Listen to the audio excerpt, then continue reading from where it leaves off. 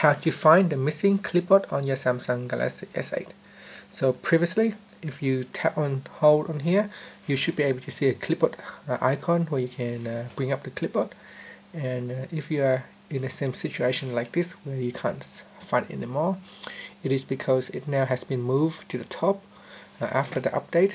And here it is. So if you tap on this keyboard toolbar, you tap on the down button, and at the bottom there is a clipboard, so you can tap on that to bring up the clipboard. So here it is. So if you want to have it down here, you need to turn off the keyboard toolbar.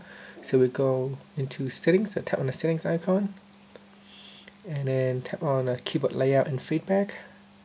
At the top here you can switch off keyboard toolbar, and then I'll go back.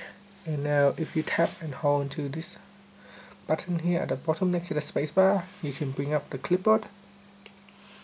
So it's the same thing. Or you can simply just enable the keyboard toolbar, and this will allow you to basically access your clipboard from the top here. And that's it. That's how you can find your missing clipboard on your Samsung Galaxy S8. Thank you for watching this video. Please subscribe to my channel for more videos.